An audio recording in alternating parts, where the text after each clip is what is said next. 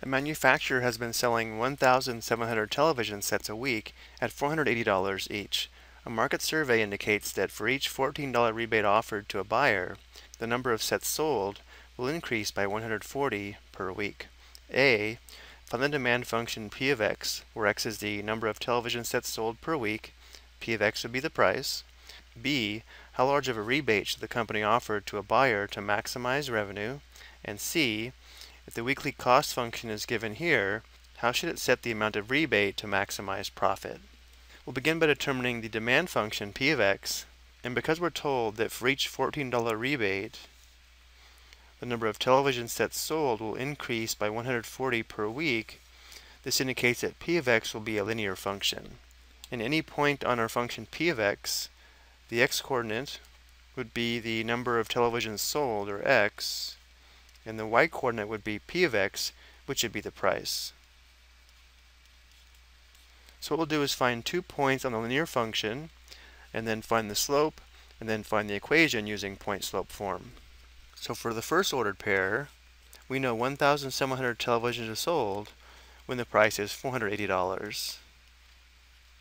And now to find the second point, we know that if we decrease the price by $14, the number sold will increase by 140.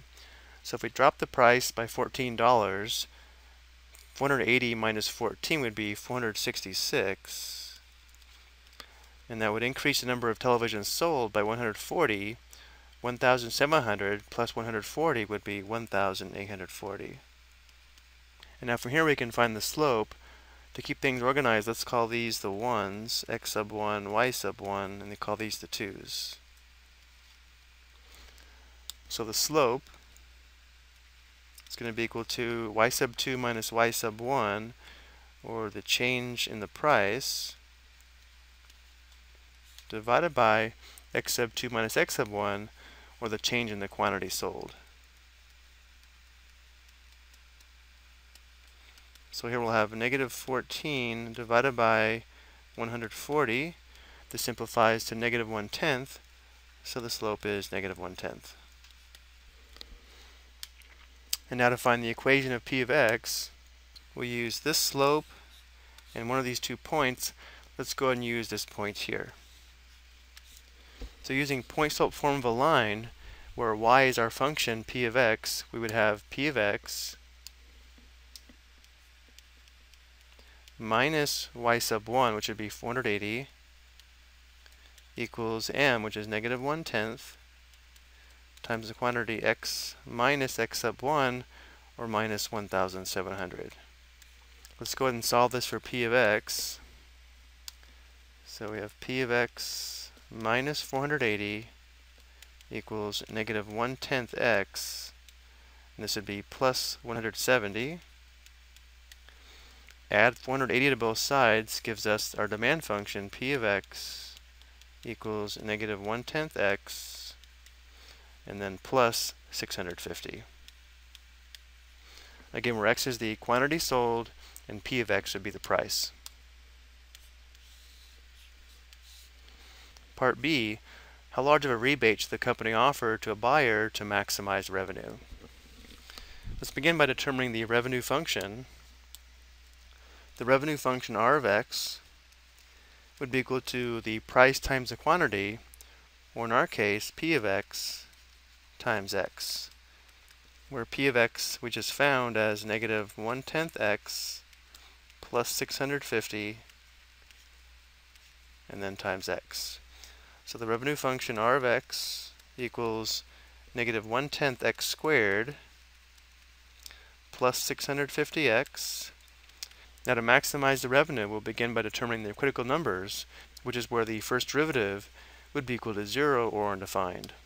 So for r prime of x, we would have, multiplying by negative 2, that'd be negative 2/10 or negative 1/5 x to the first plus 650.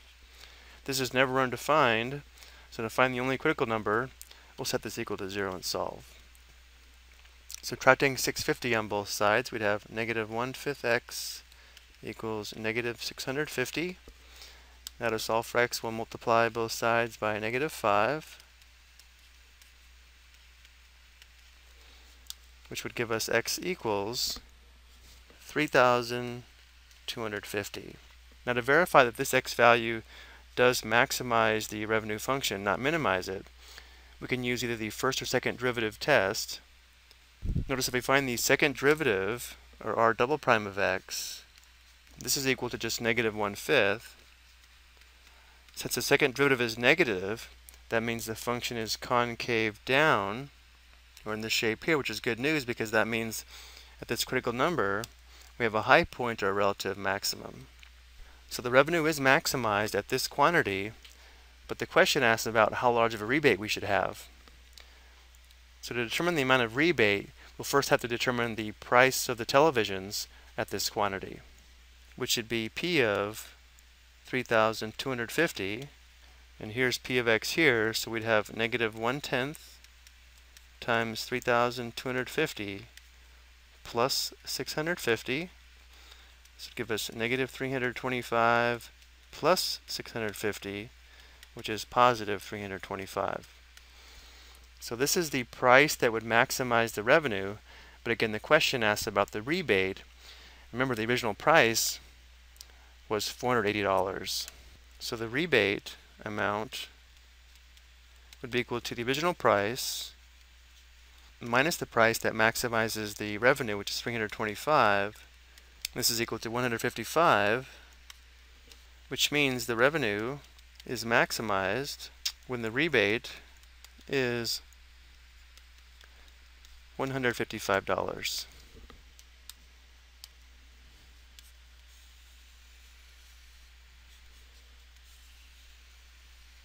So this question is a little tricky because we need to make sure that we do answer the correct question. And then for part C, if the weekly cost function is given here, how should it set the amount of the rebate to maximize profit? So now the goal is to maximize the profit, where profit is equal to revenue minus cost. We'll begin by determining the profit function.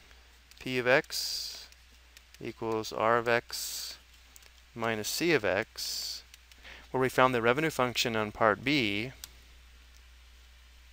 here, and we're given the cost function. Let's go ahead and clear the parentheses and combine like terms. So we'd have minus 136,000 and then minus 160x. So we have two like terms here, so our profit function P of x equals negative 1/10 x squared plus 490x minus 136,000. And now to maximize this, we'll begin by determining the critical numbers, by determining where the first derivative is equal to 0 or undefined. So we'd have negative 1/5 x plus 490 minus 0. This is never undefined, so we'll set it equal to 0 and solve for x. Negative 1/5 x equals negative 490. Multiply both sides by negative 5. And we have x equals 2,450. So again, this is the quantity, and to verify that P of x is maximized at this value of x, we can go ahead and use the second derivative test again.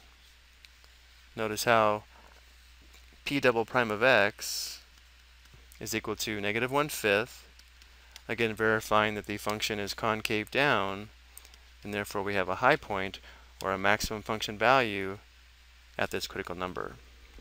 But again, the question asks for the rebate amount, not the quantity that should be produced and sold.